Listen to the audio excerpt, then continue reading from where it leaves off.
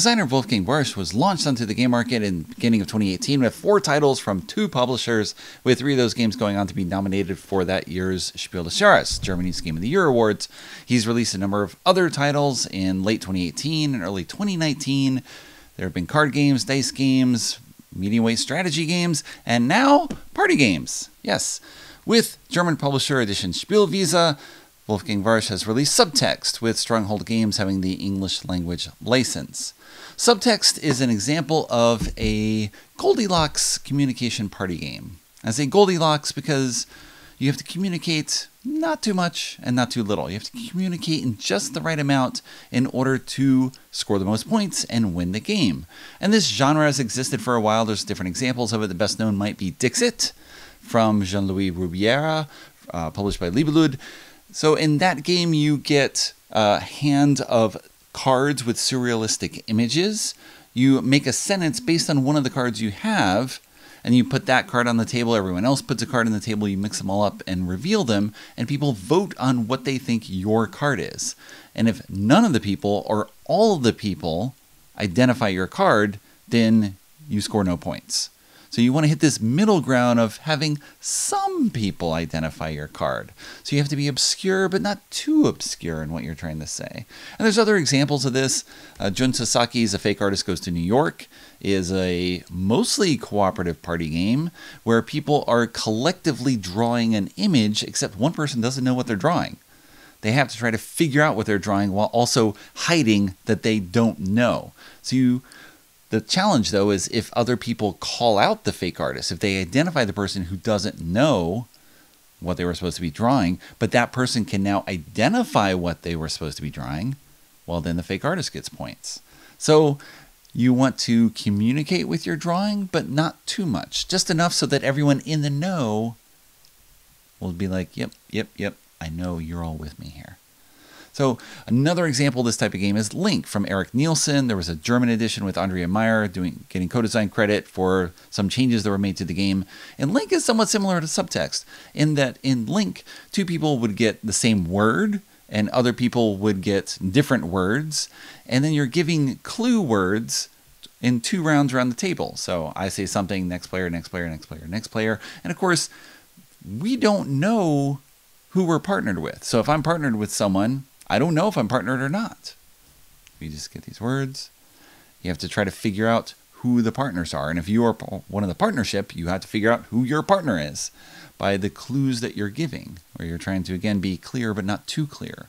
So Subtext is similar to that, but it uses images instead of words, and that provides a lot more wiggle room for what you're doing, at least in theory. Let's show an example of this. Here are the components in Subtext. You have a shared point board where everyone will keep track of their score by moving their figure up the track. You have 8 figures because Subtext is for 4 to 8 players. We'll assume we have a 4-player game right now and only keep these out. You use tokens in the player colors, with each player getting a number of tokens equal to the number of players minus 1. So in this case, you have only A, B, and C, which correspond to these spaces on the board. You have paper, which each player gets some. You have pencils, hand those out, and you have decks of cards that show words that people will be drawing over the course of the game. You also have an aid track to keep track of what level of word you are trying to have people guess. Each card in Subtext has 5 words or names on it in the 5 categories from 1 to 5, and in general, the categories up top will be easier or more concrete items than the items in the 5th level. So how you play is you're going to draw 1 card if you're the active player. You look at whatever category you're in, probably number 1 to begin with, until you get good and you have some idea of how this all works. I look at this, and then I draw cards equal to the number of players minus 2. So in a 4-player game, I have the one that I looked at. I draw 2 additional cards. I shuffle them all up, and then I distribute 1 to each other player. And then each player, including me, is going to draw a picture of that word that we saw on our card. So I am partnered with someone, but I don't know who. And our challenge is to find each other. And other players want to find this as well. Once everyone has finished their drawings, you place out the images with the active player placing their image on this side of the board and everyone else shuffling their images and then laying them out in the slots based on the number of players in the game. Each player takes their tokens, their A, B, and C tokens, and each player is going to vote on which image they think is paired with the active player. So you take your token, you put it down on the board in front of you, and once everyone has decided, you now have a revelation. So in this case, it's not that difficult to figure out what person is partnering with the active player, because here we have a water pump or a heat pump, here we have some glasses, and here we have a whale. And you look on this card here, there's a pirate with a pirate flag and a big old whale in the background, and neither of these two seem likely, so probably everyone's voting for C, and indeed the card in question was whale. So everyone guessed correctly, which isn't generally good. Scoring in Subtext is simple. You must correctly guess who the partner of the active player was in order to score any points. But you may still score no points in that case, because the active player and the partner score only if they both guess correctly. So me, as the active player, guessing correctly on my own doesn't matter. I need my partner to get it too. So I have to communicate in a way that hopefully they will know that they were my partner. But you score points only equal to the number of incorrect guesses. So if we each find each other and we guess correctly, you're my partner, I was your partner, that's great. But if everyone else guesses, we still score 0 points. For each other player who was not partnered with the active player, if they guess correctly, they get points equal to the number of incorrect guesses plus 1 point, because they were not involved with the equation to begin with. So in this case, the card was whale that the active player had, one of the other players had. Everyone guessed whale. So I didn't have whale, I had grandmother, and I drew the little glasses there with the chain on it. And I was not involved, but I identified whale, so I get a point for that, even though no one else guessed incorrectly. So you're trying to be obscure enough that not everyone is going to get what you're saying. This is the Goldilocks part. I need my partner to cue in to what I am trying to communicate, but ideally only that person, because that will maximize my score. Let's give another example. I've zoomed in a bit more to show the next round's drawings. We have the active player with a picture of a Minecraft character, apparently, holding a sword. It's got these big blocky muscles, got a weird grin on its face, got a potion of invisibility perhaps. I don't know specifically what it is. We have these 3 drawings over here. We have possibly the thinker. We have a werewolf staring at the moon. At least I would guess it's a werewolf. And then we have something? A cup. And I don't know what that is. I don't know. It's just obscure. But you can look at this and say, well, probably not a sculpture. You build stuff in Minecraft, but probably not this. Okay. But werewolf? Maybe he's fighting here? Maybe they're actually trying to do a fighter, and this is a fighter, and this is someone you're fighting? Or this is supposed to represent a creeper? Not sure. So this one, it's a cup with liquid, and here we have a potion of liquid? Which one would you guess? This is the heart of Subtext. You trying to deduce whether you are the partner of the active player. And if not, who is? Of course, if you're the active player, who's my partner? Who has the word that I have? I know what that word is, and now I have to try to determine which person is doing an interpretation of that. And that's the fun challenge of the game, trying, again, to be clear but not too clear. And sometimes things just work out perfectly for you. I played a 4-player game with some tweens and their dad, and one of the kids had misfortune as the active player. By chance, the other tween got it, and misfortune, and they each drew scenes from a series of unfortunate events that they both immediately identified with each other. They knew that.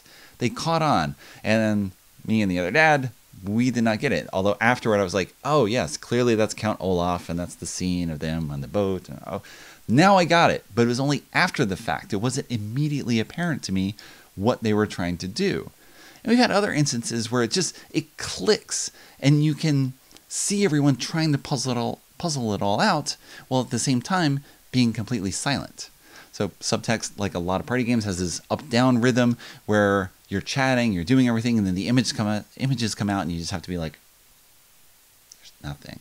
You can't be, oh, I see. You start revealing things as soon as you start talking about, well, I know it's not, as people reveal things. So you're trying to do it all sort of simultaneously, shuffle the images, no one knows who did what, although of course you start to recognize drawing styles, and then figure things out. We had one interesting one where there was a cake, and then there was a snowman. You sort of got that there was Frosty, or Frost, with frosting on the cake, with Frosty the Snowman. There was another image that was sort of the same. Some people are super minimalistic in what they do, and others really go all out. So you can be obscure in different ways, and it's great seeing the personality of the players in their images and what they're trying to communicate with people. And again, the more that you play with people, the more you sort of cue into what they're trying to do. Subtext works well because sometimes party games reward hidden information. So if I am playing with my wife, well, of course, we have a lot of time together, a lot of experience that we can draw on for things, but I don't know that she's going to be my partner. So I can't put in something specific to my wife, hoping that she's my partner and will clue in to what we're doing and score points. It has to be something that works for everyone. So it eliminates some of those things in games where it feels like there's weird favoritism just by chance with spouses playing together. So one difficulty, though, playing Subtext is actually seeing the images. Here's the same board zoomed out. I can move the images off the board now because I have more room in the frame to show everything, but I'm not sure how well you can actually see the images on these pieces of paper. You're still at a relatively close range given the camera and how I'm focusing on everything. If you are sitting back at a table, it's kind of hard to see what's going on. And I found that somewhat frustrating. So after a while, I pulled out some whiteboards from another game, and we just started using those instead because you could see everything and more easily guess, and you're not puzzling over what something is, but instead actually playing the game. Plenty of games set up obstacles in them, challenges the players have to overcome in order to succeed, and that is part of the gameplay, is you figuring out how to overcome this challenge that's presented to you. But seeing the images is not the part of Subtext that should be challenging. So if you're looking at this or you're looking at this, I think it's pretty clear which one is easier to see from across the table. Now, of course, this whiteboard is roughly 4 times the size of this image, and instead of pencil, you're drawing with a black marker, and you can more easily see what the things actually are so that you can focus on the challenge of the game, again, figuring out who is partnered with the active player. That should be the focus of the challenge, not trying to lean over and figure out what's going on here. Now, I realize, of course, this game was produced by Edition Spielwiese, a German company. There's going to be environmental concerns. So yes, we'll include wooden pencils and paper rather than whiteboards and erasable markers that often get thrown away, or they go dry on the shelf over a certain period of time. And yeah, there's reasons why you would want to include the material that's included with the game, but it presents an obstacle for play. And I had this statement that came to mind while playing Subtext, something that's been in my head more than a decade. So the year was 2005. I was playing Il Principe, a game co-published by Mind the Move and Z-Man Games. It comes in one of those large, like Ravensburger-sized boxes, or a large Amigo box when Amigo did that thing. And it has a game board that is 1 box size. It doesn't unfold. It's just the 1 box size. And then on the board is a map that's about half that. And on that map, there's all these little roadways, and there's little spaces in there. And on that map, on those little roadways, you're going to put these tiny little tokens. And we were playing in my house in Concord, New Hampshire, a 100-year-old house with dark wood and not great lighting. And we finished the game, and my friend Max said, if I have to squint, I'm not playing. That game is out. Didn't matter that we liked El Principe, never hit the table again, because Max was my best friend. We played all the time.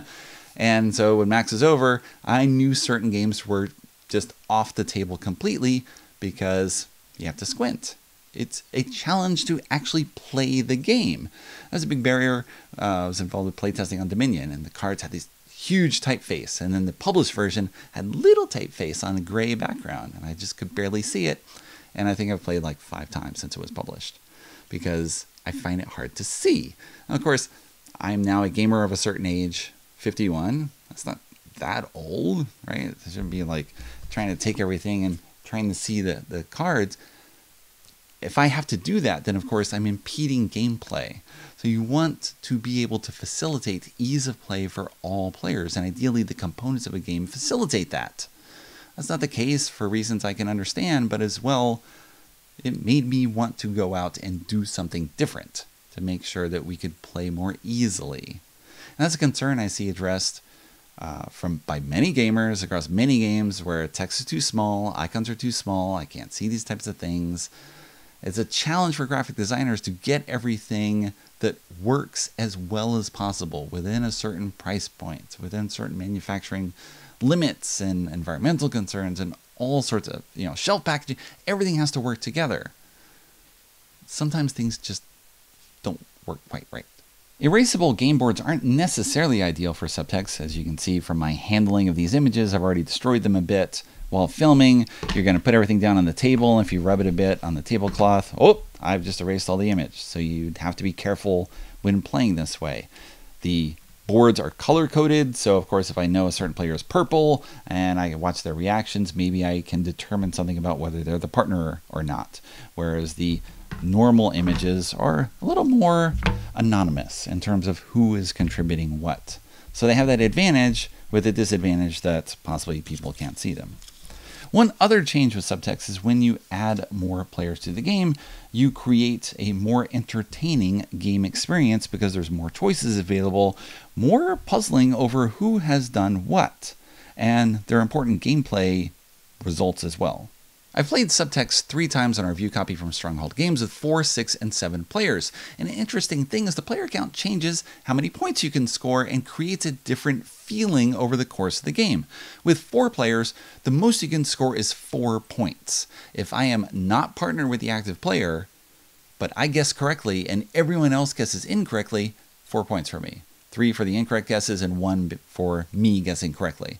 If I'm the active player, or the partner of that player, the most I can score is 2. We have to guess correctly, and there can be 2 other incorrect guesses. So the point range, 0 to 4 points on each round of the game. When you have 7 players, 0 to 7 points. So you have wilder swings in the game with people racing ahead or coming up from behind, or of course falling behind, based on the number of players in the game, and it creates a more party-ish party game experience. Just because there's more going on. You had that round where it's just you partnering with the active player and you're the only ones who got it, 5 points for each of you and no one else scores. And it's a good rush. You just feel great getting to jump ahead of everyone. You feel like you really succeeded more than in a 4-player game where of course there's just fewer people who failed. You want more failure from others that you get to celebrate. There's also just a more interesting dynamic around the table because, of course, after you finish the revelation and the point scoring, often you're looking at what everyone else has done. And with more people, you have more styles and more things to guess. So it's the non-game element of the game, which is still fun in its own right. The party game is often not about the scoring, it's just the experience of playing. What are you creating out of that? And with more people drawing, you've got this little guessing game at the end. Is that a barbell? Is that a mountain? What were you trying to do? You two you drew something completely similar. And yet you're both guessers, so I knew you're blah, blah, blah. And you have some more table talk about what happened in that particular round and what you deduced and how you figure things out. And of course, that's some of the fun element as well. Try to show how clever you are after the round, how I figure things out. And you do all these other elements that are not necessarily part of the actual gameplay, but they create a better experience. So you want more people around the table, but of course the more people you have around the table, the farther you have to sit back from the table in order for everyone to fit around that table, which means you're going to have a harder time seeing the drawings on those little sheets of paper. So ideally you can find some solution that gets lots of people around the table and everyone figuring out what's going on, people with ideal eyesight, not like me. There you go. Then you'll have a blast with Subtext.